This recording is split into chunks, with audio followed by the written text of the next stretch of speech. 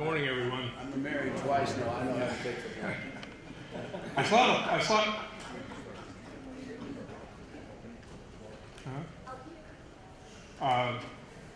When I came in the parking lot, I thought, man, we have a heck of a turnout for this morning. And then I realized we'll have things going on the other side, too. Anyway, thank you all for being here.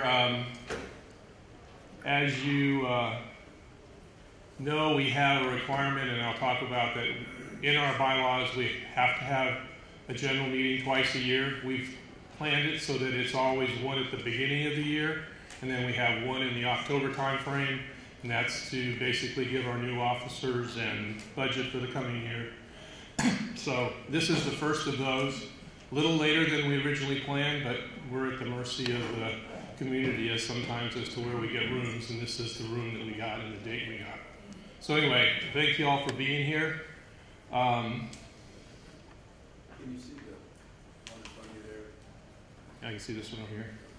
As I said, the general requirements of the meeting are that we're supposed to be here for our general meeting one of the two of the year. We had changed that. Originally it was 4. We thought that was a little bit many as far as general meetings because we have our coffees that kind of cover the rest of that. So welcome everyone. Thank you for whoever brought the food over here, and I'm sorry that I'm late. First I want to talk a little bit about the reorganization of the board, in other words, the new changes that have come about. But before that, I'd like to recognize some people if they're here. First person I wanted to recognize was Kathy Van Routen. She is not here. I don't see her. She's up north. Okay. So anyway, I just did want to recognize her. She had recently come off the board. She's been on the board for over 5 years. In that time frame, she had served as both twice as our front desk administration and concessions director, and then she very kindly stepped in and became vice president for a year when Mark Forey had to step aside and I had to move the presidency. And so Kathy has been very actively involved in the board for the past 5 years and still is actively involved in our guild products and the things that are being developed for the coming year, and has also accepted my request to become the nominating committee chairman with Dan Stilber stepping down from that position after having done that for a number of years. Is Dan here? Yeah, been lucky so far. I'm drawing a blank on people being here. Anyway, Dan has done a great job in leading that, but had asked if he could be relieve that responsibility, and Kathy graciously stepped in and is going to take that coming on this year. So thank you, Kathy, even though you're not here.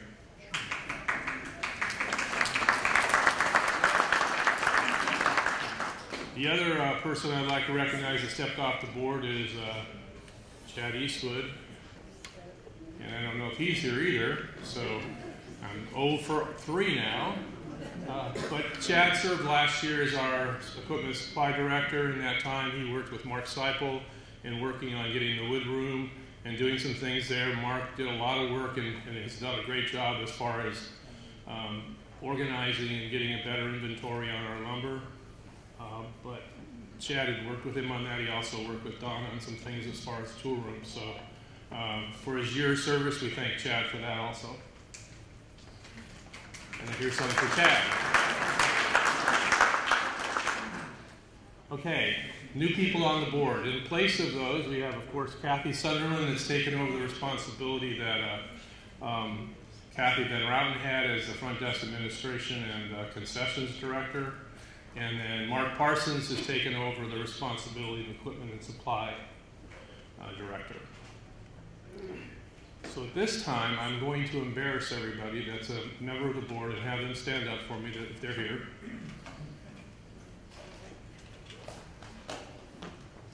Okay, first of all, I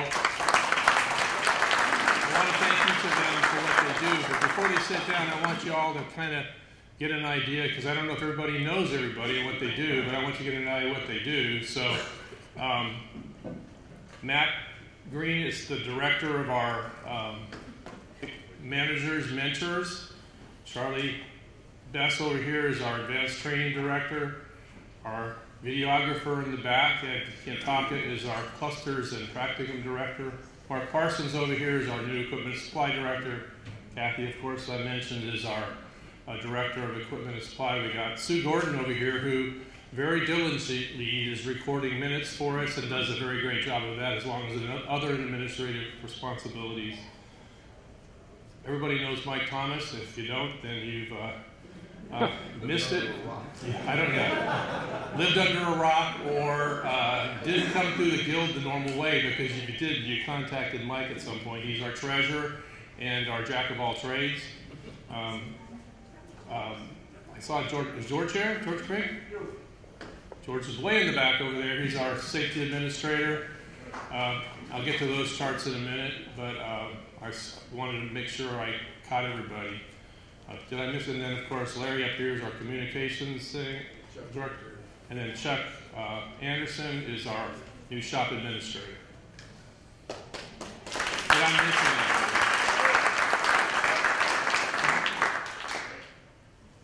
And Fran isn't here, so he can't stand up. But Fran's, of course, our supply director. Our maintenance administrator. And if you don't know Fran, that's probably good, because that means you haven't broken something in the shop.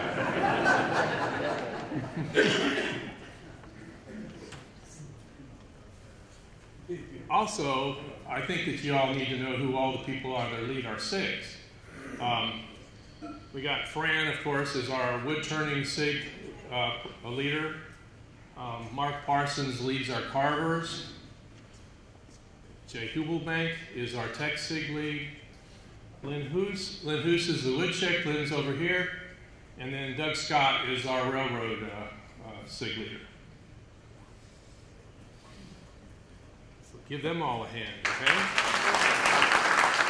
I hope you folks recognize that these people put in a lot of time to be able to make our guild operate and run the way they are, and I just thank them all for the service that they do for our guild. Next thing I want to talk about is the normal things that we would talk about at this meeting would be if we had any kind of bylaw changes, etc. We don't have any this year. Our bylaws were updated last year and they haven't changed, and with the present CCR&P that the community put out, there were no necessary changes that we needed to make as far as our bylaws were concerned. So they stand as they were. We just did complete an ops manual refresh. That ops manual is available online at the website as well as on the new members website. It is also in the library. So the changes are going to be made on an as change requirement basis. So from now on, they will be continually updated and revised, but we went through a major change to kind of clean them up, get rid of some of the things that didn't apply anymore, and so they're out there now for everybody to use. Any questions of me before I think Larry takes over and does the instant gallery? Thank you.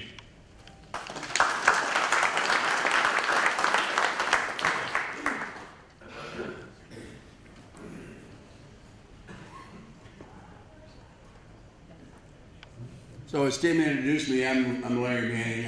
I'm Guild and Community Relations, and I'll show you in just a moment what that means. But before we do that, I wanted to go over our instant gallery today, or a quick show and tell. Even before that, though, a couple of questions to ask. Has everybody gotten a raffle ticket from Mike? If you haven't, raise your hand. Good. So that also is our little trick to how we know how many people attended today. So that's why that's important.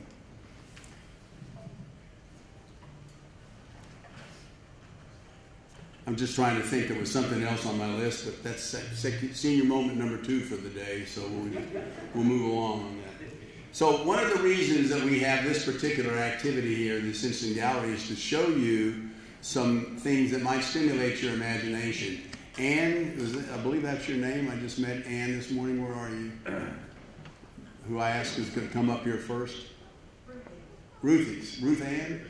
I knew there was an Ann in here somewhere. Ruthie, come on up here, please. I'm going to embarrass Ruthie just a little bit. Ruthie, when did you get your gold badge? Yesterday. Yay! And so thank you. that helped to fix that senior moment. I'll let you stand here right now, and I'll take care of the senior moment before it disappears again. How many here have never been to a meeting before?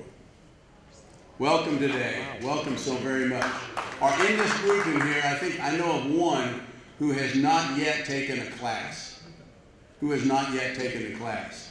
You haven't back here, have you, sir? You're scheduled to come in next Monday, I believe. Several. Wow. Excellent. Well, you guys are looking forward to a great time here coming on in here, okay? And I want to take a look around. If you see somebody here today that you don't know, make a point before you leave today to go ahead and introduce yourselves to them. Find out just a little bit about them. One of the strongest points of the Woodworkers Guild you will find, if you haven't found out today, is the camaraderie we share. We may go in there and not even have anything to work on that day, but just spending time with the others in there and chatting and learning about them and seeing what other folks do is great. So yesterday, Ruth Ann finished and he came up with, show us, sir, what you came up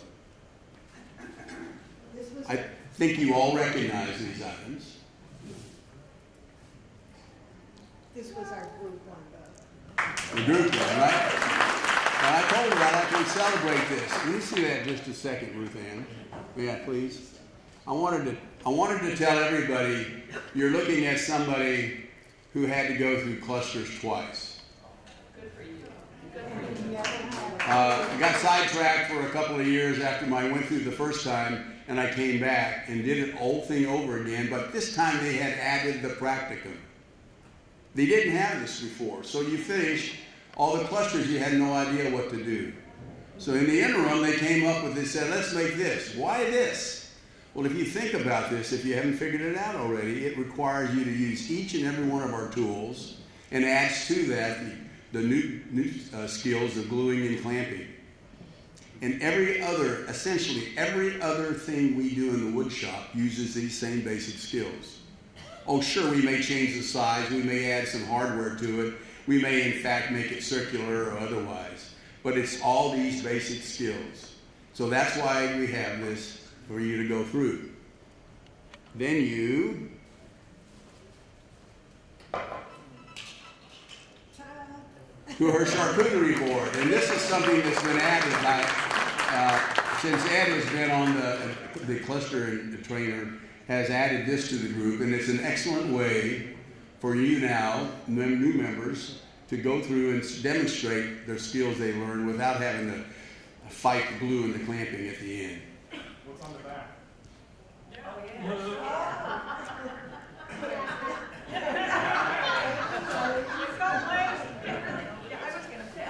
Blaze just pointed this out. This time, let me hold it up here. This time, everybody got a chance to finish it up and walk over to see Blaze. I guess you were doing it yesterday, Blaze. And they put on the back, handcrafted by Ruth Ann. And it has and everybody's wondering, taking it home and wondering why it was handcrafted by Ruth Ann.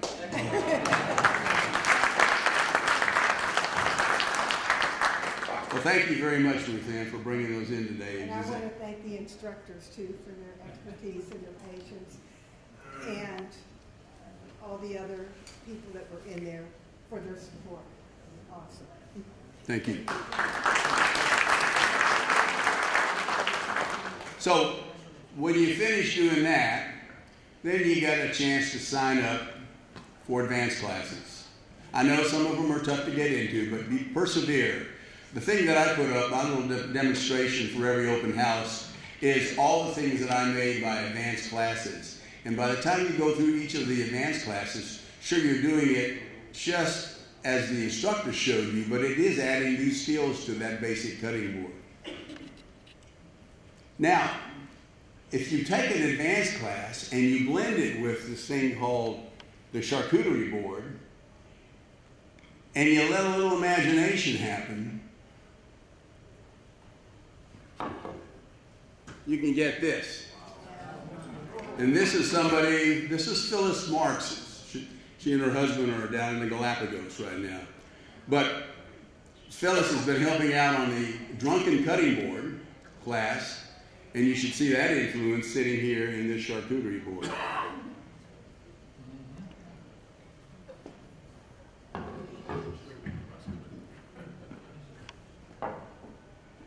And she got carried away and did it again. And a lot of this was, she went around her house and grabbed spare wood that was laying around in different places, and then added it to a piece of yellow heart that she had up here, so that worked out really well. She's not talking about furniture. Okay, so Miss Kathy, come on up here. Let's get this. Okay. Can you hold that up? I can. So my husband had poker night, and they wanted to have a chili night. So I said every man deserves a chili cooterie. So I made this for him. He does make one. It lives under my bed. Anybody can borrow it anytime they want. Thank you. All right. Blaze, come on up here and talk about your items. I'm going to move your tree. Just want to remind you that there. All right. So I'm Blaze with the Tech Sig. I'm in a product group, and these are just a few of the things that we make. As the guild is doing with their products, we want to be able to do that from the Tech Sig standpoint. So the open house will be able to sell some tech things and make some money to get that new building. So I've got this one's taped, I haven't included yet.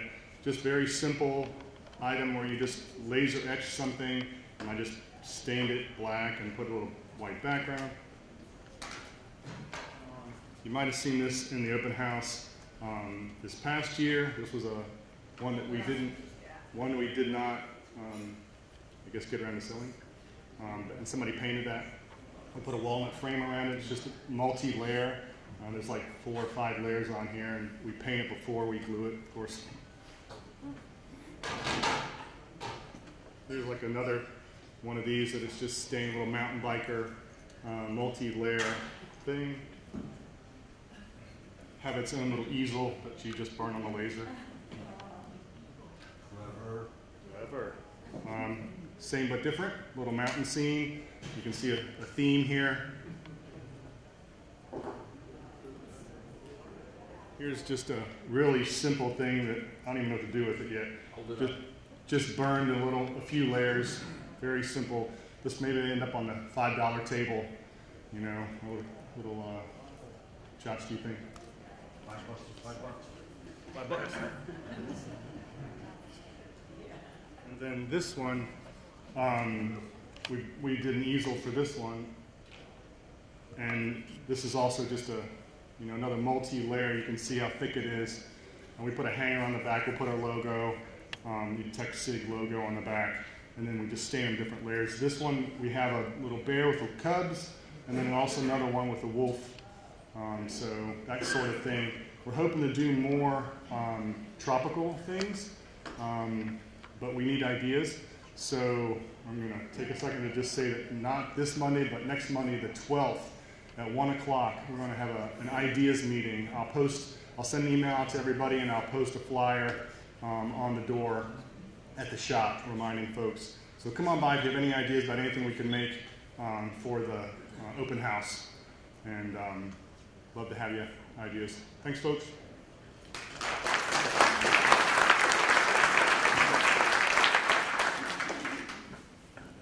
Melanie and Jean, are you there available? This is Jean Yannick. Jean is a bee carter, and Jean managed to go off and have himself a little medical incident. And Melanie is his neighbor, and she said, how about we work there together? And Melanie has become his hands-on the equipment as they go forward. So together, they have held, I'll hold this up for you. That's okay. We haven't finished it, but anyway. I didn't break it. We're making our own handles for our charcuterie board.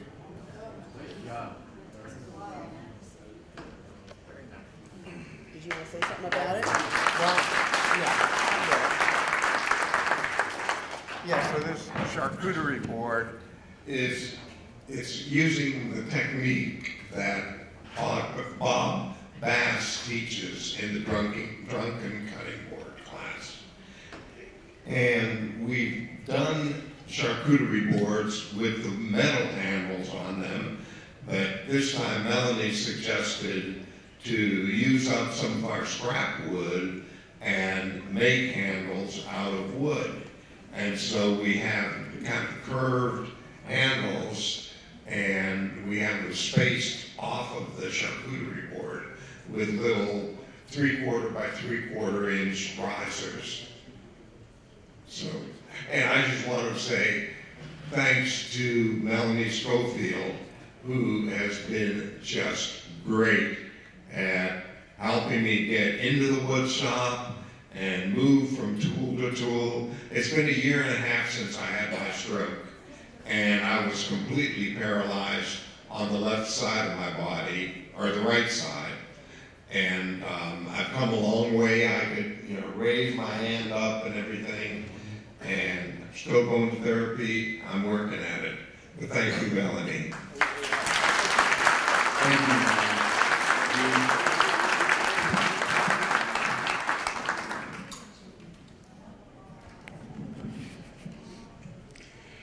Nick, are you around? Do you want me to just hold it up, or? Yeah, there's a bunch of balls. I want you to all to be sure before you leave today to come look at this. Nick does turning. Nick turns at his house. Nick does balls. I don't want to have them all over the floor here. I'm going to put them over here on this table so it'll be easier for you to see as you leave. But I mean, that's pretty remarkable. And they're all turned without a jig. And the purpose of turning all balls is to give you control of your chisels. And all of them line up. Very good. No jiggle mob. You only hurt your head off once, right? Yeah. Now this is a repetitive carving. I've been carving for 50 years. I just had to have the bone removed down. He is here, big, One is 20 small. years old, and the one in your left hand is 4 weeks. Thanks, Nick.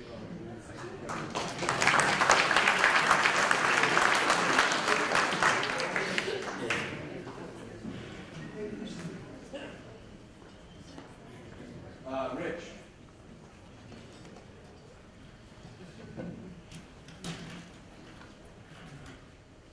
I've been busy. I did this on the CNC machine. I did the frame the normal way with our jig in the shop. Kind of simple, but kind of fun. Less is more.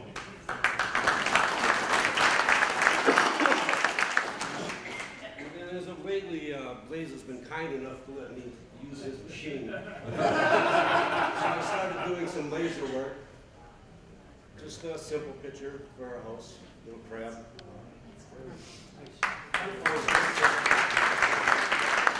For all you cancers out there, there's your astrology sign. And this is my pride and joy. 7 layers.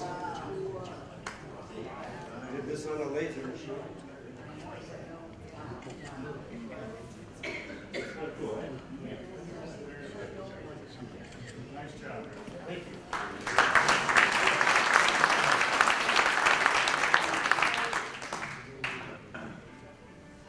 And I finally think thank you, Rich, I appreciate that. I didn't see who brought the tree up here. Oh, yeah. Tell us your name. I'm Rosanna. Finished in the end of November. So this is a folding Christmas tree, and you could arrange these however you want. They're 1/4 inch increment increase in length, and then when you want to put it away, I don't want to ruin the balls, but you can, then it'll store flat. You just turn them all flat. I got these on Amazon. And this is not stained. This is Sepale Sapele wood. So even the bottom the supports will go flat.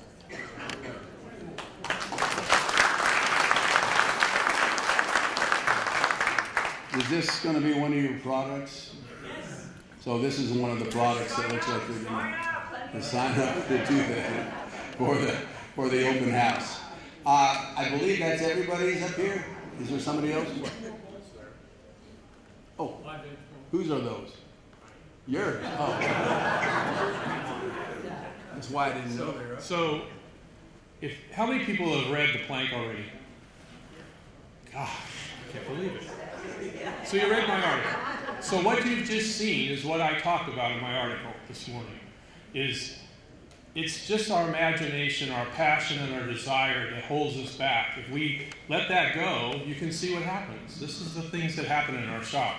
I just have a couple of things. This happens to be an end grain bowl that I turned in a piece of holly, and it was an experience. As you can see, I ran into multiple different grain directions and etc. as I turned it.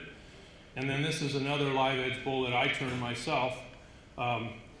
This is about all the time I get is to turn little bowls, because when I'm a lathe mentor, that's about the only time I have to turn right now, so other than instructing. But again, I think that if you look around the shop, you just see amazing things happening because people let their imaginations go from beginning to the experienced woodworker. And I just think that it's amazing to watch what we actually accomplish in our shop.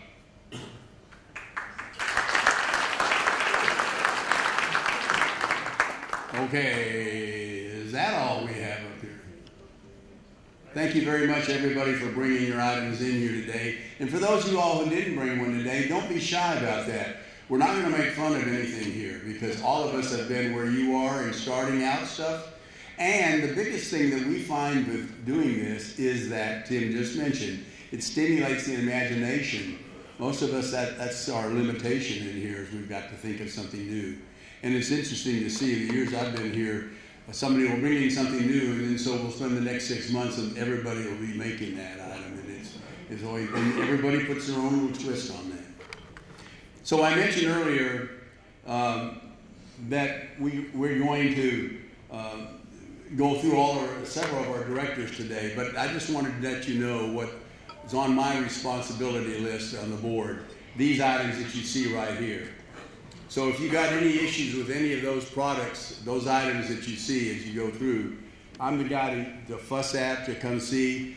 But the other piece of that is I would certainly like for you all to consider stepping forward and volunteering and letting me teach you how to maybe take over some of these particular areas. The concept of Sun City with all of our clubs and all that is a volunteerism. We really can only get them to work well by volunteerism. And your opportunities in the wood shop are far better than many of the other clubs to do just that. And so this is an opportunity. It doesn't necessarily mean you spend an awful lot of time doing these things, but when the time comes up, you would have the skills.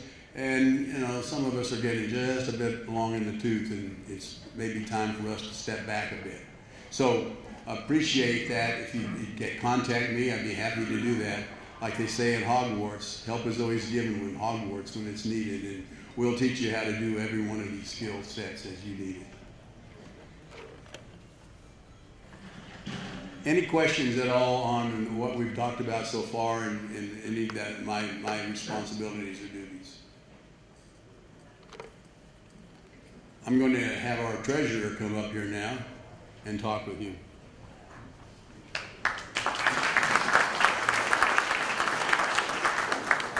What was not mentioned beforehand is one of the mandatory things at general meetings is we must go through a financial thing. And so Mike is going to go through that with you now. All right, thanks, Larry. I wanted to talk a little bit about 2023, where we finished. We finished very well. As you can see down the third item from the bottom, we put $126,000 into CDs last year, which I think is remarkable. We're going towards our building fund activity, but we had a very good year. We had revenues of 268 versus a plan of 239, and our expenses were 325 versus a 239 plan or forecast. But because of the way that we have to report cash, we're strictly a cash basis club, just like every other club here. We have to report the transfer of money from the checking account to the CDs as an expense. So if you take that 126 out of the 325, that we beat our forecasted expenses. So again, we're doing very well. We have around $17,000 in the checking account now. That's probably a low water mark for us. And that we have $350,000 in CDs towards our building. Tim is in constant communication with Brad to try to figure out why the community doesn't want to spend our money and add on to our shop, but we are certainly pushing with everything we have to get that done. As far as this report, this is a very boring report, but it's required by the community of every club. It's called a CC90, and it's where we tell the community where we started with as far as funds are concerned. So we started with 2023 of $65,000 in the checking account and $224 in the CDs for a total of $289. We finished with $359,000, or we grew our reserve or our assets by $69,000. So the community looks at this just to see the health of the club, especially the clubs that are struggling, of which we are not one of.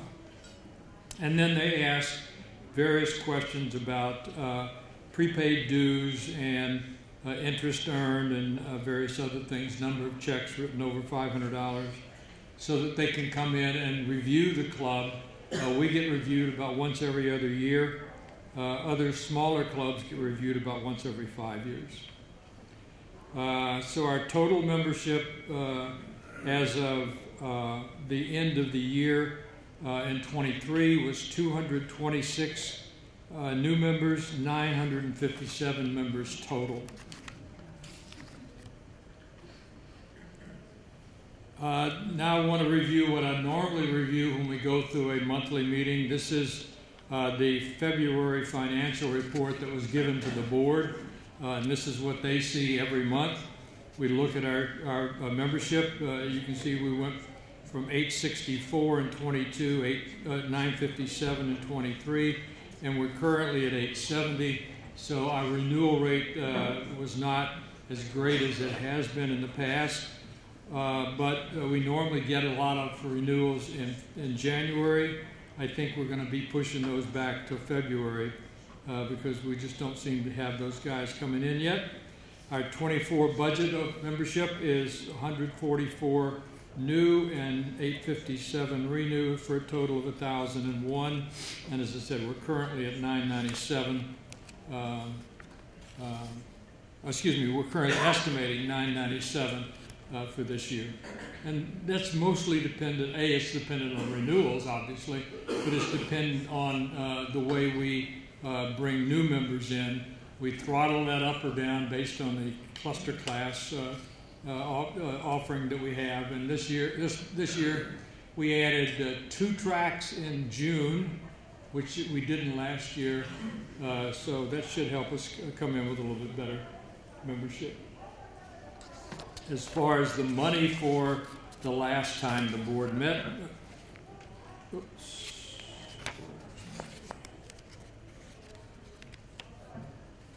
I don't have a copy of that, but that just shows the checking of 8785 at the end of the or during for the meeting of the board members.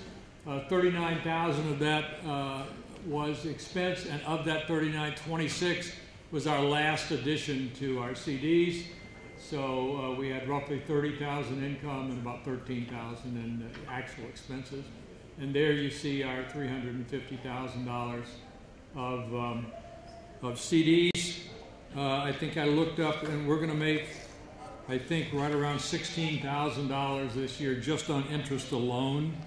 We're getting right at 5% for most of our CDs. Here's a graph of our membership, finishing at the 1001 mark at the top green mark. Below that are our renewals, 857, and then you can see our historical new member inflows. Here's our cash and CDs over the years, starting with 2016. And you can see in 2019 we started working towards the addition of the new building. And again, we have roughly $351,000 in our building expansion fund. Here's that building expansion fund. When we started in 18, the blue line represents what we had forecasted.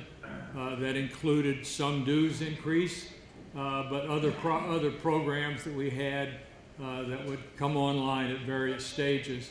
And as you can see, we estimated that we needed around $240,000 or so for the building expansion up until the community decided that, well, they don't want us to contribute some of it, they want us to contribute all of the cost of the building. So that's why we're steadily going on up, and that's what you see on the gold line that finishes there. One other chart that you rarely see is what Aubrey Edwards started was cost of running the shop, and he wanted to know, without all the hoopla of everything else that we have going on, our sales of lumber, anything that we generate revenue for that offsets some of our expenses, what's the actual cost of expenses that we have to incur at the shop that aren't offset by any income? So we've looked at these 5 areas: the systems, which is both the computers as well as the surveillance system, cameras and things like that; shop expense, safety expense, maintenance, and admin. We looked at those, and we looked at them on a yearly basis, and we compare those to membership. And if we start in 2017, our cost was running around $51 a member just to satisfy these 5 categories. And I'll walk across from you starting on 17, $51, $49, $48. At COVID, it dropped down to $37 a member. 2021 was $46, 22 was $43, and last year was $41 a member. So we're comfortably under our $50 dues, which is the goal of the board, just to try to make sure that we cover our expenses, and then all the other stuff with the sales is just the gravy, and that's where we put into our building fund. Right. Anybody have any questions on any of that? Yes, ma'am. Are donations tax deductible? No. No donations. I'm sorry, the question was, are donations tax deductible? No donation to a club in Sun City is tax deductible. We're not a 501c3 corporation. The community is not. We are a nonprofit, obviously, but we're not tax deductible. Yes, sir. Is there any numbers as to members that don't renew every year? Yeah, the question is roughly how many members do we have that don't review? We have been running generally around 9% non-renewals. We're up to around 17% this year, and I don't know what to attribute that to. We're going to go out and start polling these members to see why they didn't renew or why they haven't as of now. But as I said, normally I get 50 or so in January. I've gotten some, but not anywhere near what we get in the past. So I don't know whether people are just delaying that or they're actually not going to renew. Yes, sir. If you said that the association wants us to pay for building the expansion of the shop, What's the projected cost today of that if we have 350? So the question was, I made the comment that the community wants us to pay 100%. Maybe that was a little tongue-in-cheek, but they do want us to pay a greater proportion than the 5 or 10 or 15% that we had been paying. We had been paying up around 20%, I guess. And then the second part of this question is, what is the anticipated cost? We don't know. We have no control over that at all. That's our problem. We go to the community and said, here's the design. And Tim drew up a great design. I think he shared it with you guys. We then give that to the community, and it goes into this black hole that Brad is working with an architect. And I think he's trying to help us. He's trying to maybe cover some of that cost in some other projects. But the architect is working with that, but they never will come back and let us know what the anticipated cost is. And we have no control. We can't go out and get a bid. We can't price something up because they don't believe whatever we give them. So we're just kind of held hostage. Front row, Mike. Yep. Yes, sir. Yeah, Yes, ma'am. 350 is for the construction. What about the equipment? Well, it's to cover both. I suspect it will eat up everything on the construction. The question is, what's the cost of the anticipated equipment? It's right around $100,000. But that we can come into piecemeal. We have one of each machine, and we picked, because the guild was paying for it, we picked the most expensive machines we could find, the biggest machines we could find, and thank you, Guild, for doing that. But then from now on, we'll be buying lesser expensive, least cost machines to fill out. We're looking to get 5 CNCs, lasers, and 3D printers for a total of 6 for everything. But then we have to buy the auxiliary equipment such as the vacuums and maybe air compressors and things like that. So around $100,000 to answer your question is what we're looking at. But again, we can come into that. We can also establish some other programs where people can donate for those too. Any other questions? Yeah, Tom. Is there any chance that the community association can get their hands on our money? The question is, can the community get their hands on our money? It is their money to start with. It's not ours. Any dollar that comes into the building is theirs. Any piece of equipment we buy is theirs. So it is their money. The question is, can they take it and appropriate it to build a road or something? And that's very doubtful. But I can't say no. Let me get this from Jay first. Yes, sir. Mike, we're a wood shop, and I'm trying to decide why 3D printer identifies itself with a woodworker dealer. Yeah, that's a good question. The question is, why does a 3D printer come in under the guise of a wood shop? And don't forget that we are the Sun City Woodworkers and Model Makers Guild. So it comes in under that. Right now, there are a number of different mediums that that 3D printer can work in, but I can see some combinations of that printer being done along with some woodworking activity. It's not as strong as the CNC or the laser, but I think there's some tie-ins there. But that's a good question. Jay?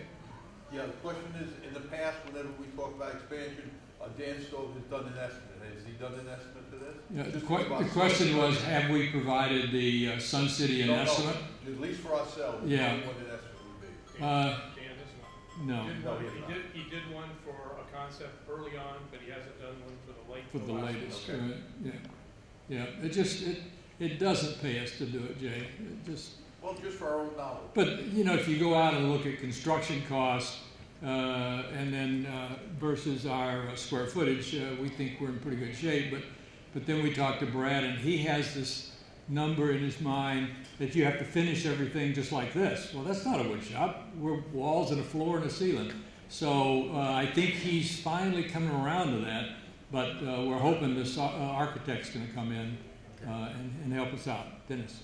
Have we modified or changed our plan for the expansion from, I think we were going to another 5,000 square feet or something like that?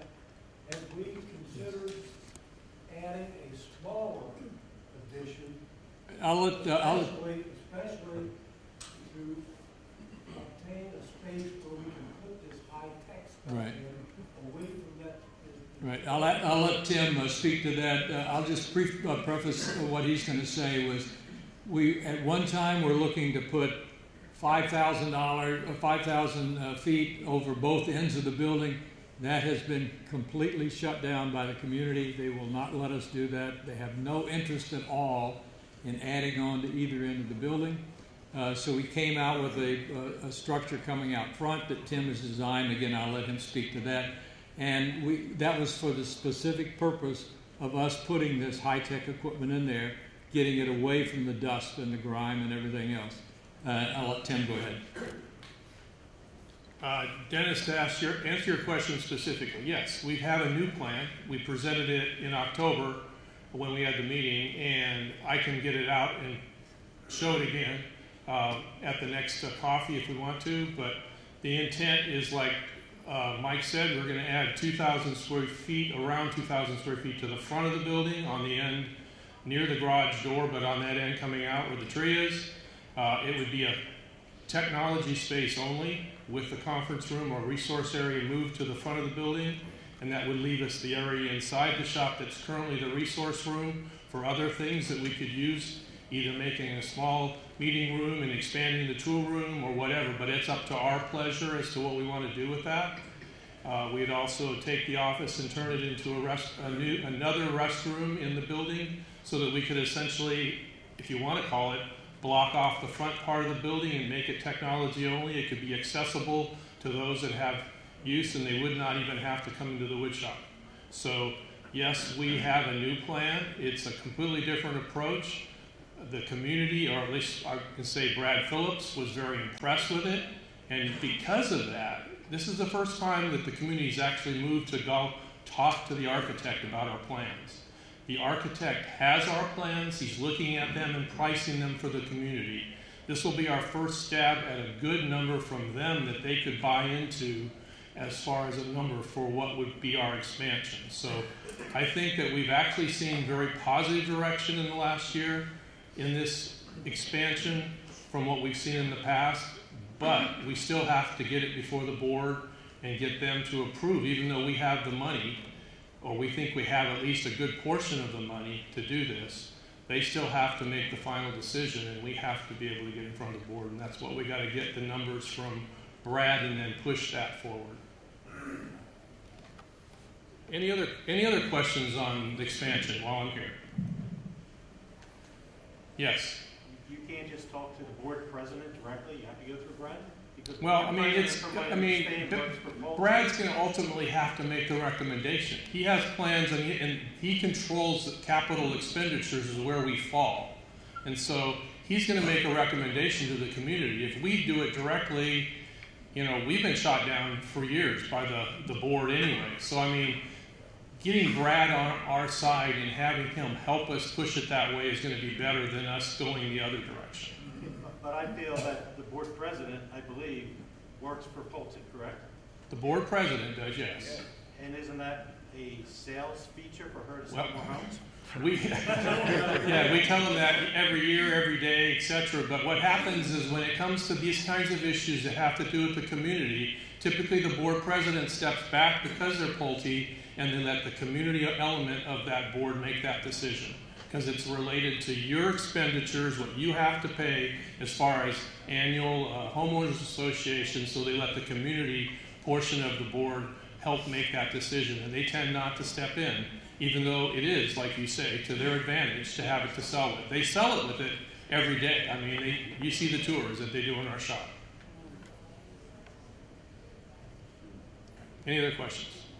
And I'm open to any questions. If you have a question to me, send it to me, because these are questions I can use to push toward the community and say, look, at our membership are wondering what's going on, where we're going. We keep pressing. I press Brad on a monthly basis to find out what his status is with the architectural information. He continues to come back with a reason why not. And, it can feel like he's stalling me, but I'm going to continue to hound him until my last day of the presidency, and then I might get assigned to do it after that. Who knows? but I'm going to keep doing it as long as I can because I believe this is the right direction for our shop. What do they give as reasons for not letting us use our money for what? I think it's the first time that they've actually had a club that's actually come forward and said, we're willing to spend the money. But the problem is they're thinking of where their expenditures are, et cetera, and trying to keep your homeowners association's dues down. And every time that there's a capital expenditure in their mind, that's an increase in our dues. That's the way they look at it. And so, unfortunately, everything else is built into their other budgeting process part of the dues, but the capital expenditures, anytime that they spend capital in that pot, because they have 3 different pots that they look at, the capital part of it, they consider that as a direct impact to your dues on a monthly basis or on a quarterly basis. Can we build it ourselves? We can't do it ourselves. We can't contract outside it. We can't do any contracting. That's the problem we have. Get the plan, but use the labor in the room to build it. Well, we can't even do that. I mean, we've done it in the shop before. When we did the shop, when it was initially built, we finished it out. I think that the community is actually, at least Brad is starting to realize that we can still do that for ourselves, and that would be a way to save money in his mind, to make it more affordable. And that's what we hope is the plan going forward when we get there. But the actual structure has to be built by the community. The infrastructure has to be done by them. It has to be done to code. It has to be done to the regulations of Beaufort County. You just can't throw a building up, unfortunately. It's not that way. It's a community access. It has to be something that we can all safely exist in. Yes? Well, and that's the reason the community is basically is the problem. They're looking at the insurance impact that this community has been burdened with, and that's why they have slowed down any capital expenditures this year. Zero capital expenditures. Yeah, they have zero this year. We're trying to push forward and say, you don't have to spend any money. We're gonna bring the money to the table, but they still haven't moved forward on that. Yes, sir. Have we been able to look at what the impact of the HOA would be if it was built? Is there a way to kind of feel that out so we can sell it to the community? Well, we could, but the problem is the way the community looks at HOA fees increases as they look at the total expense that we would burden them with that year. They divide it by the number of house tops, and they do it. They do it on like as if it was going to happen in 1 year, and that's it. They don't amortize it. They don't do anything with it. They just look at it as a one-time expense that we all have to burden ourselves with that 1 year.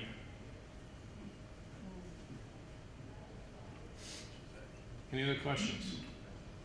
I can see yes. Now, the other 1,500 homes that are ready to be built, are we going to be able to accommodate the population of people that are coming in? We have no choice. I mean, we have what we have. All we can do is, all we can do at some point, if we can't operate the shop safe, we have to tell the community that we're going to have to limit the members.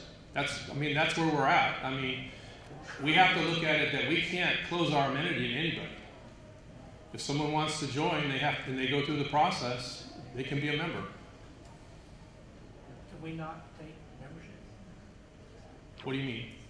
Well, we can't. If we get We 21 can can we not bring that down to 2 members a month? we can by limiting the number of cluster slots that we offer. Yeah. Right now, we're booking the last slot in May. We opened up in June a little bit. But yeah, depending on how many slots we offer and how many that we feel that we can get safely through the program, that's really the key. But I don't think we can limit much more than what we've got right now. I mean, and to limit, I mean, if you think that we're struggling right now to get the community to do something, if we were to start to say we have a limitation on how many people, or we start to shut the shop down, then we can just kiss it. I mean, as far as I'm concerned, because their attitude is going to be you're not meeting the needs of the community. And so we need to continue to service them as best we can. And the only other way to solve this problem would be to draw them all into the shop and let them see the activity that's going on in there. But I don't know that that's going to even move them. Right now we just got to continue pushing in the direction we have. Again, this has been a 5-year slog that I know of. In the 5 years, and I know it's been longer than that, but in the 5 years I've been a member, I've seen us slogging through this process, and we're going to just have to keep pushing the noodle uphill, so to speak. Any other questions? Good discussion. Thank you.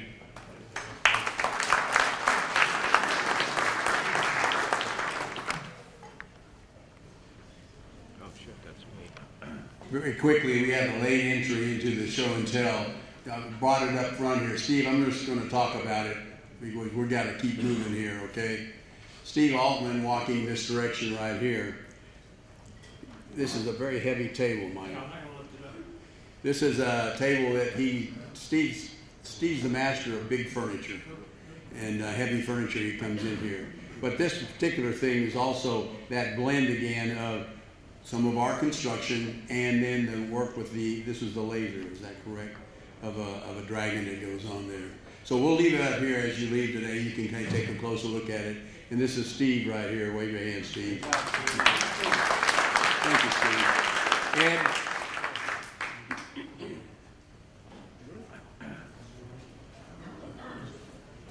morning. Anybody remember the 50s? Musically. Do what? Rule the day. I'm driving in this morning. Anybody remember a song, My Friend the Witch Doctor? Yeah. Ooh, ee, ooh, ah, ah. Remember those lyrics? Good, now we'll all suffer together.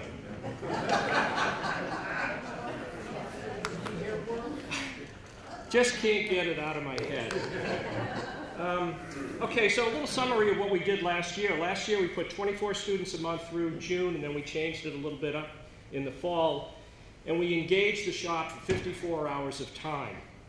In 2024, we're going to do 16 students a month, and we're going to engage the shop in 44 hours of resource time. So we're doing 8 fewer students, but we're giving back to the shop 12 additional hours. So you've heard about the increase in our membership. There are 12 additional hours to be given back to that membership. This is something that really geared to the shop managers. The graduation date for cluster classes is now printed on the bottom of the badge. So if there's ever a question when someone graduated, look on the bottom of the badge and you'll see that month. Refresher training. This is something that we started up this year for all of you, not for students, but for all of the guild members who maybe have been gone for a while, are not comfortable with a skill on a particular machine, or want to get an enhanced skill on that particular machine. These refresher classes are open to you. You sign up on Eventbrite, just like you do any other class. They are held on the first Tuesday of cluster classes. And generally, except in months where we have training or something else going on and everything gets shifted, generally that's the first Tuesday of the month. So all of the cluster classes, plus the scroll saw and the panel saw, which were taken out of clusters about a year ago, are all taught again that first Tuesday afternoon of the month. And again, sign up on Eventbrite. And of course, I'm always up here promoting clusters. If anybody wants to join our group, we've got a tremendously talented group of instructors. We have some people that just graduated yesterday. Where are you? I know you're here. What do you think of our instructors? Great bunch of people. If you want to join that group of people, we've got a great program, we've got great benefits, we've got uniforms, we've got great pay. In fact, one of the instructors got a 3x raise yesterday, and Blaze got a 5x raise. Where's Blaze? There he is. Blaze jumped in yesterday, and he's responsible for that customizing of the boards that we just started this month. So if you are interested, contact me. I'd be happy to sit down with you, and we can figure out how you can join our team. Questions? Okay. All yours. Well, following right behind the basic training is advanced training. And one of the things that we need is some instructors. There's a number of classes that have not been taught in a long time. A couple of them haven't even been, it's been so long ago that they weren't even defined effectively or properly. So two of those one is on planning woodworking projects, getting into the basics of understanding what plans are, making plans, wood selection, wood identification, a lot of the fairly initial efforts that's required to create a plan of your very own. And I'm looking for someone to volunteer. I had one person. I think we got somebody on the hook for that one. Well, he hasn't said yes yet, so. Well, and you typically need, ideally you need 2 instructors, but unless it's during the work day, which that one can, or an open shop day, which that one could be because it's pretty much in the resource room. The next one is Memorial Box Class. That's been defined for 6-7 years now, and it would be nice to get it reconstituted, except focusing on a specific set of bits that are ideal for that particular box. And the reason, you'll notice a lot of the classes in advanced training have a specific tool or a specific bit that you may not be familiar with, or a jig, and it'll explain, the focus of the class is on explaining how to do that and do a project along the way. And that would be the case with the Memorial Box class. Now, these other classes are actually fairly well defined. There's photographs already done. There's step-by-step instructions. And we just need people to step in and say, I'd be willing to take that on. For example, there's a juice cutting, a cutting board juice groove class that you put together, Paul Zimmerman put together, that it would be great if we could get that reconstituted again. And so the focus on that one is on the juice groove jig that we already have. There's an acoustic foam class. One of the things we noticed along the way is that some of the people coming in the shop don't actually know how to measure things effectively and how to apply that to a planning process. And so that one is focused on making a custom acoustic phone stand for your phone. So it's about taking those measurements and turning it into a plan.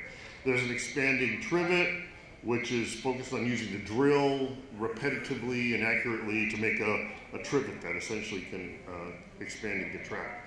There's a dado matrix tray class that focuses on using the dado blades to cut and then interlock wood, the dado blades on the table saw, because we didn't have a class that talked about how to set up the dado blades and the tools we have associated with it. And then, of course, the picture frame class, which everybody needs to do a picture frame at one time or another, which is focused on precise cutting and some of the tools, and the pinner, which is now in the maintenance room, if I remember right. But the pinner that we have that can help force those corners of your photographs to be square. So that's another class. There's a routed dovetail class, because we have a dovetail set up for the router that needs to be brought back to life. A folding table class. A while back I put together one that did a fish table or a turtle table that essentially is your typical TV folding table. And the original reason we did that is because we were mass producing reindeer and had all this extra poplar, and so that just sucked it all up. But this is now essentially redefined as a standalone class. And then there's an anniversary wine capsule, which is focused primarily on the safe setup and use of the router. So those are examples of classes that if you have an interest in or want to get deeper into it, and of course as the basic training sort of shifts around a little bit, that might free up some trainers that are working there to still get a P card in the future if you sign up. And another thing I just wanted to briefly state is that this is going to be my last year as the advanced training director, so if you want to dive into that, come early and come often, because there's a little bit of a ramp-up time. Talk to Tim or myself, and we'll get with Kathy on the nominating committee to get this started. So, questions? Nothing. Okay.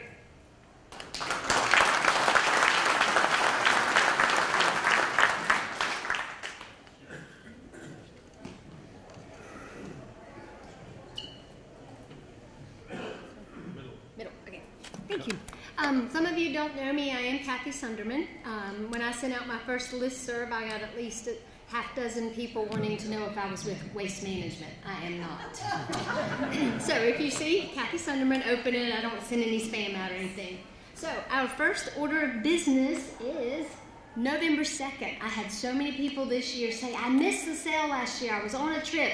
If you have a trip planned for November 2nd, you have time to reschedule it. Start today. Not a great time to travel. It's a great time to be here. We will need all hands on deck that day, so please go ahead and put it in your calendar. For new people, we clean the shop, we blow it down on Wednesday, and then we come in and it is pristine by the end of day Thursday. Friday before the sale is full of meetings. All of our teams get you together, let you know what you need to do that day, how to do it. So just save those dates for us. And you can let your friends know that date is up there, and pray for no rain that day because it makes it very tough to move everything inside. So save the date. Second thing we did getting ready for that sale, which seems a long way away right now, but it really is not, is we had our show and tell on January 22nd. And these are the wonderful people. Michelle Bess is back, yes. Kathy Van Roden. Judy Jones, Peggy Randall, Mike Thomas, and myself sat through some presentations of some really cool products. They are all in the folders over on that table. What we ask, especially you folks, is go sign up. You can lead a team, you can co-lead a team. Your team may only be 5 people. It may only take 5 people to make the 10 products we want for the sale, but it's a great way to build camaraderie. It's a great way to learn to lead a small team, and it's a good way just to jump in and get your hands on a product that you would not have made otherwise. So learn to use those tools, have great mentors along all the way, and we've got some super people signed up to help that will teach you a lot. All right, we have about 18, 20 projects over there. Michelle Bess is going to be our leader this year. She keeps up with everything. She will email your team leaders, keep you going, like what you need. We provide the product for that. So all you do is sign up for a team. You get your wood or your screws or your handles. We will take care of that. And when we ask them, we try to get them back in by the end of August, I think. That way we know what we've got going into the sale. And all of you are going to travel before the sale, so do it before you travel. All right. Those folders will be in the resource room today. If we don't fill them up before we leave, I am going to lock the doors, and no one can leave until it is full. But should that not happen, they will be there to be signed up later in the day. Thank you, Michelle. All right, now we're going to have a contest. The contest is going to run through May 27th because we need boards. We do not need practicum boards because we get those from all the classes, and the instructors are great to make an extra one. What we need is your innovation and creativity. So what the guidelines are, they have to be given to us by the 27th of May. We'd like you to keep them under the 18 by 24 size, so you don't have to make a chili cooterie. Just make something. People want different sizes, different shapes, different ideas. So if you take a drunken cutting board class and you want to go the next step and make one of those, please do it and enter the contest. This will be a donation. We will not be paying for your wood or your screw. Well, we always pay for your screws, but we will not be paying for that product. It will be a full donation to the shop, because on the day of the sale, one of the key tables is our special cutting board table.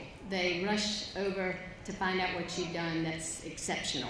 We've had ideas like board sets, so you can get a bar board and a regular board, because let's face it, ladies, we put out a lot more things than just one board can handle. So be creative, show us your work, and we'll have a prize for you. We are going to announce the winner at the May Coffee, and the way we're going to handle this is you get to decide who had the most creative board. We're going to give you a ticket, much like you got today. You will get to put your ticket in the whatever system we decide for the one board you like the best, and that person will have bragging rights for a year, and we're going to have a gift certificate to go along with that. So, yay! Who's going to make a board? Come on, don't make me lock the door. And here's some ideas, and we've been asked, how do we marry TechSig with the woodworking? And here's some great examples. I mean, you can go all out and do all woodworking, or you can marry it with our TechSig group and come up with some exquisite boards that people would love to have in their homes. So here's some ideas. May 27th, get them into us. Questions? Questions about the sale, questions about how that runs for new people? Will you send that out on an email? Yes, definitely. I will send the parameters for the contest out on an email. Not from Waste Management, from me. I don't know, well, I had a WM after the listserv, and so everybody, I guess with all the new yellow top trash cans, they got really excited and thought I could answer that question. It stores wood if you're not using it. It's a great box. Anybody else? Great. Thank you.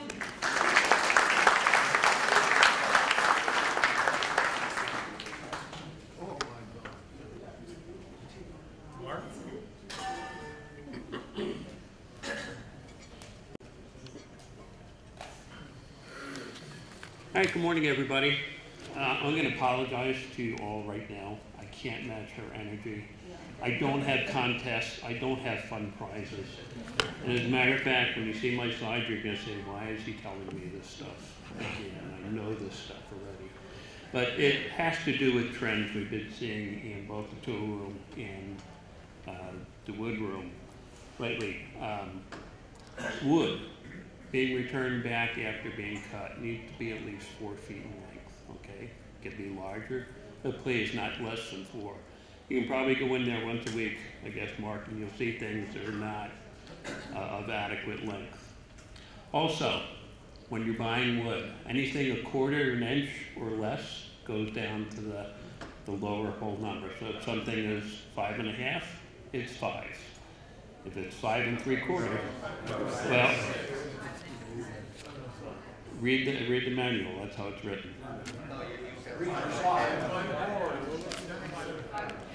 Well, but I'm sorry. Yes, I already apologized, so I'm not going to apologize again. 5 1/4. That's right. Thank you. And if the shop manager or the assistant shop manager pulls out the ruler next to the tape measure and and looks at that, don't be offended. We're just checking. Sometimes you find people who don't understand, like they'll be like me over 5 years. And when you're done cutting something, please put it back in the correct location.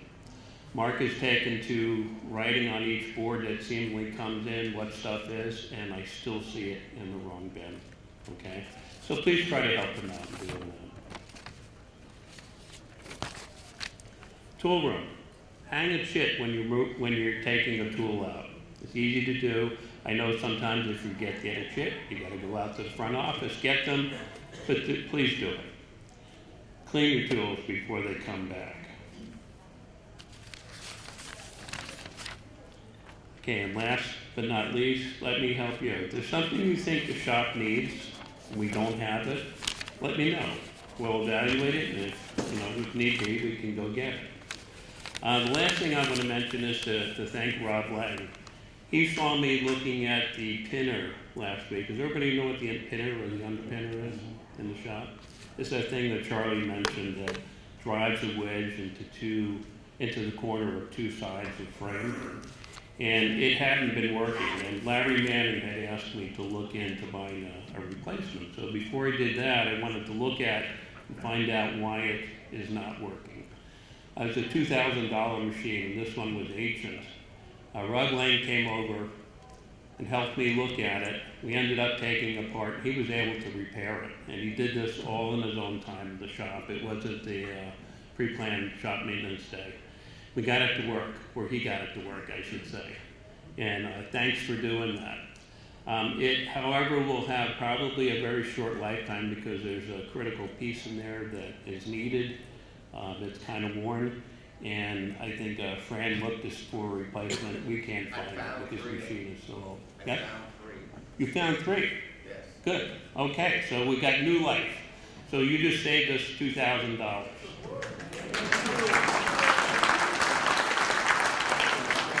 And that's all I had. Thank you.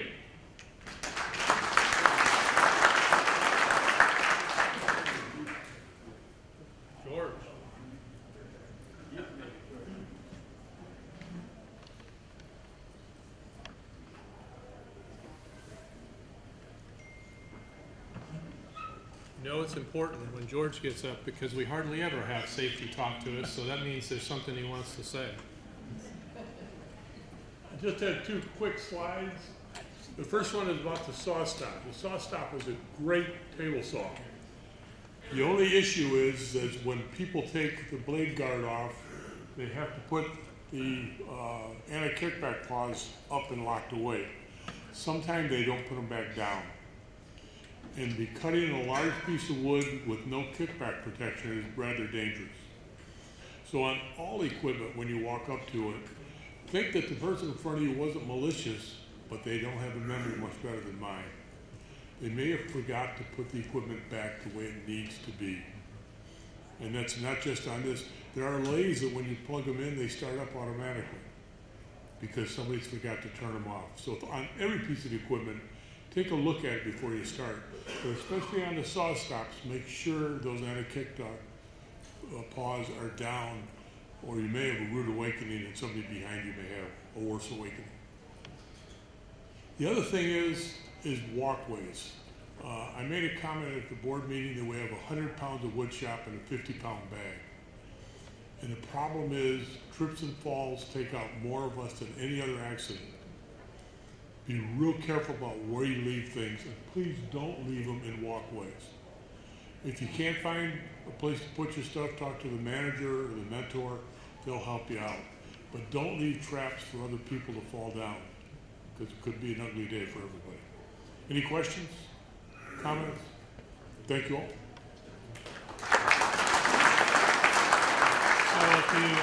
So if you've all read the plank, you saw a beautiful picture of both Duncan and Paul putting down that new stripe. I mean, a good one, 2 good pictures, I guess. One from the back side, one from the front side. Jay. Good morning, everybody, and it still is morning. My name is Jay Hubblebank. I am the current president of the Technology SIG. That is the newest special interest group of the wood shop. Just going to go over a few things. That is our logo. We decided to come up with a logo, and that's what you'll see around now and then. Okay, we have 4 disciplines. We have a laser etching and engraving. You've seen some of the work. We have our CNC machine. You've seen a little bit. You have not seen any 3D printing here, though Charlie does have something in his pocket that he just printed the other day. And of course, the last item is microelectronics, Arduino and Raspberry Pi. That's more suited for the model makers part of our guild than the woodworkers. And just something just to show you, that's what our laser engraver looks like. You've all seen it. It's right in the middle of the building. On the left side shows you something very simple that you can do. And on the right is something a tad more complex. And you saw some complexity this morning, particularly Richard's owl. That was a great looking owl. Okay, the CNC, if you've been in the quiet room, you've seen the CNC. If you haven't, there it sits. On the left is something simple. That was a router tray. And on the right is a little bit more complex. That's a 3D image that was engraved. We didn't do it in our shop, but it is something that you can do. Computer numerical control. Okay, and the newest addition is our 3D printer. On the left, again, something simple. And we do have some yellow ones on our CNC table that Charlie has done. And on the right is something a little bit more complex. These are things that you can do right now with the equipment. Lastly, on the micro is our microelectronics. And that is both our Raspberry Pi and Arduino. That is, again, geared more towards our model makers. And if you go out to the outside railroad and you push some of those buttons and hear the sound, those were done with those 2 boards. Would you use Arduino or Raspberry Pi in that, Charlie? Pico, Raspberry Pico. There you go, Raspberry Pi with Pico. Okay. Why do you want to join the SIG? Well, you want to learn some new skills, you want to learn new techniques, and you want to engage your imagination. We do meet on the first Wednesday of every month. That's our general meeting at 5 o'clock in the wood shop. Any questions? Thank you all.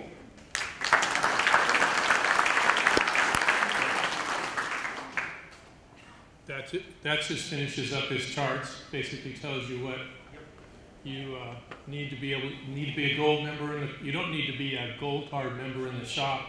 You just have to be a member and have gone through their boss, I think, and our boss, And then you can, with your $20 membership, you can be a member of the Tech SIG without actually being a member of the wood shop. So that's, basically how that works. Similar to what we do with the railroaders. And the carvers, I guess, believe too. So, just imagine that I'm Bob Bass this morning, because Bob is somewhere else. I think Bob looks at the calendar and he tells his wife what dates we're going to have big meetings, and then he figures out they're going to go somewhere on that day. So, Bob just wanted to bring us up to date with what's going on. We've had our annual P-card training that was done last Thursday. I thank you all that were there for that. We don't need to make any updates to lifestyles this year to our bylaws, so that was taken care of. And as I spoke to earlier, we released our updated ops manual in January. These are some dates going forward. We have our volunteer appreciation dinner coming up in the pavilion on the 19th of April by invitation only. And as Kathy said, our open house is on Saturday, November 2nd. Any questions on that? Final comments?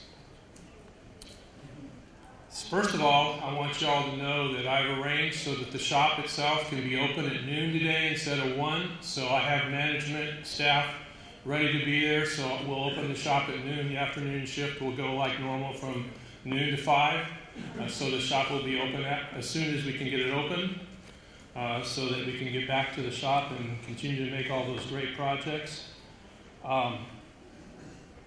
We have plans going forward. We have a couple of, these are the dates going forward up until June as far as when our next coffees are. Our next one will be in March, then in April on the 22nd. These are typically the last Friday of the month. And so these will be in the shop. So look forward to seeing you on those dates. The general meeting for the annual identification of new officers for the coming year, and our presentation of the financial plan will be on the 14th of October. And that's done that early because we have a requirement to the community to basically have given them the new membership, our new officers by the end of November. And we usually give you a couple, 3 weeks to contemplate that list of new officers before we actually take a vote. So now we come to the best part of the morning, and that's we're going to give away some drawings. And so if you get your tickets out. Everybody got a ticket?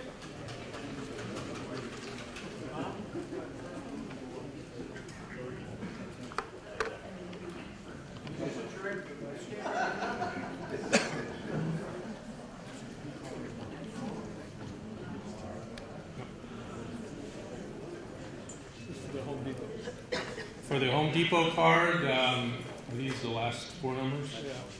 Last 4 numbers, 2970.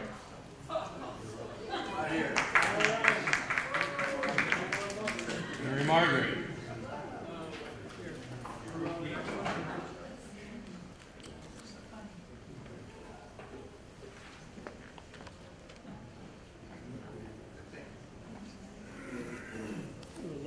For the Lowe's gift card, last 4 numbers, 2926. All right. Barry.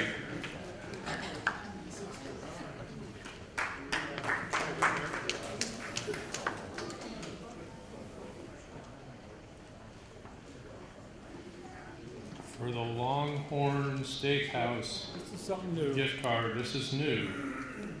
2844.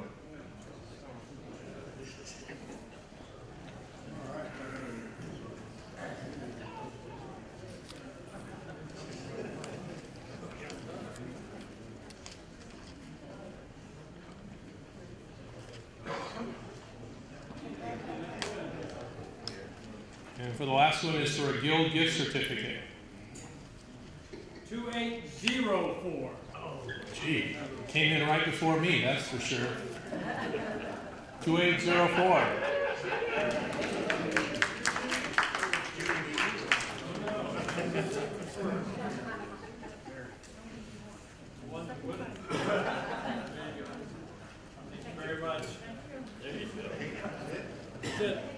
Okay, so I'm going to give everybody one last chance to ask me any questions before we call it an end, or ask the board member any question that you have before we leave.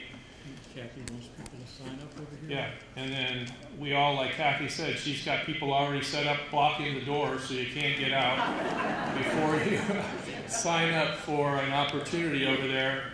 Last year, after this meeting, all of my sheets were filled. They are not nearly filled. I need you.